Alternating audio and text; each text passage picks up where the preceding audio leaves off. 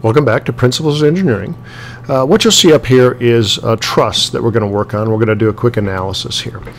And as we look at this truss, what I've drawn out is a truss with 5 joints, A, B, C, D, and E, a pin at E, a roller at D, and a load at A, 500 pounds, a load at B, 500 pounds also.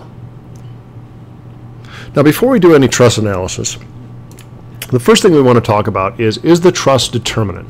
So what I've written here is the equation for determining whether it's determinant, and that is 2J equals M plus R, where J is the number of trusses in blue in your diagram. R is the number of reactionary forces created by the supports. So I've got a single reactionary force at D and 2 at E by virtue of the pin. Then in purple, the number of members, and there are 7 members in this truss system.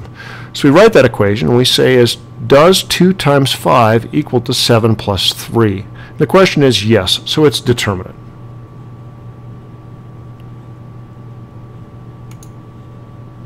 So with that said, when we have made the calculation that it is determinate, the next thing we can do is we can take a look at the truss and make a few assumptions.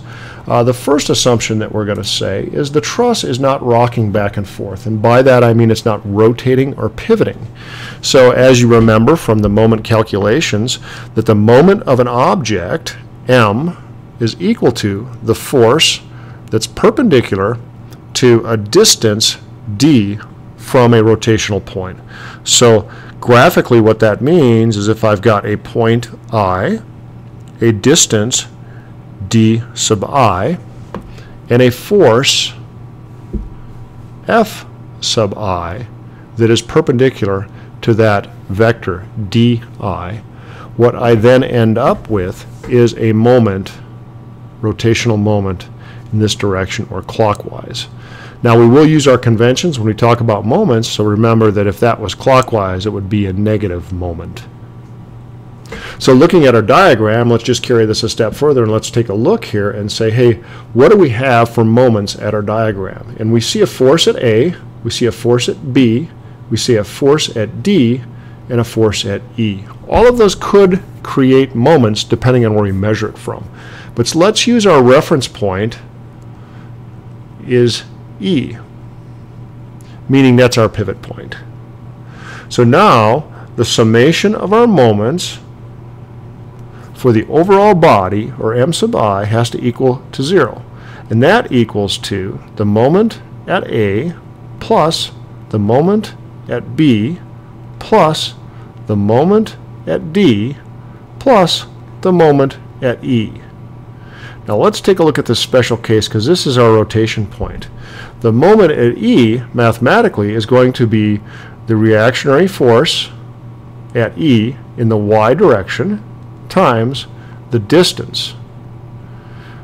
The distance, you know, is going to be 0 because we're measuring the moment relative to the point that is being pushed at. So because D equals to 0, then the moment at E equals to 0 regardless of what the force is. So that's kind of an important concept to understand why we don't include that. So I can now simplify my moment formulas, and what I can say is the summation of moments within our truss is really equal to the moment at A, which is 500 pounds, times the distance from E to A, which is 4 feet perpendicular to the force, times 4 feet, plus the moment at B, which is 500 pounds,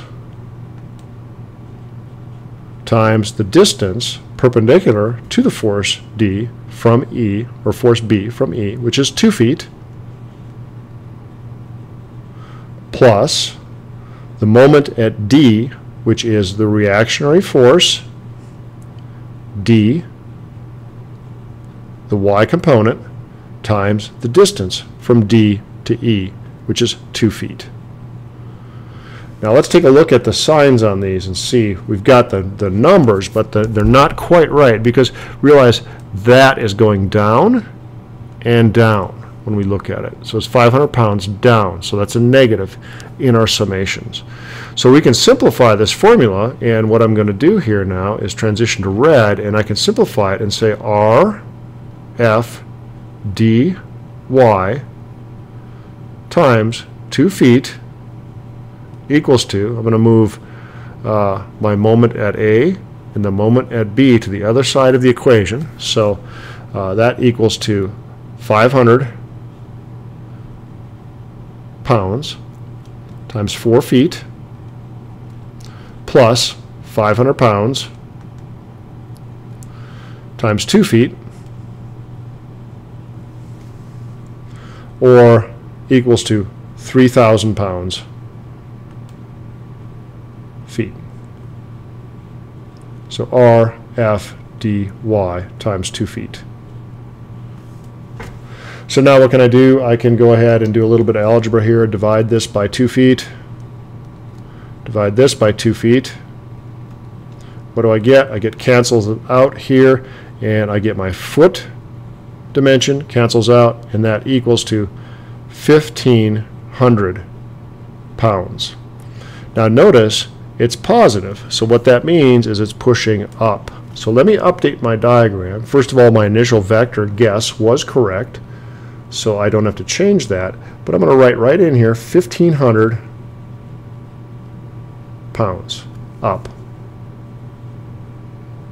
So that's it. We found the force RFDY by summing my moments and assuming they're zero or the overall body does not rotate. Stay tuned for more. The next thing we're going to do is look at all of the external forces reacting on our truss. Thanks for watching.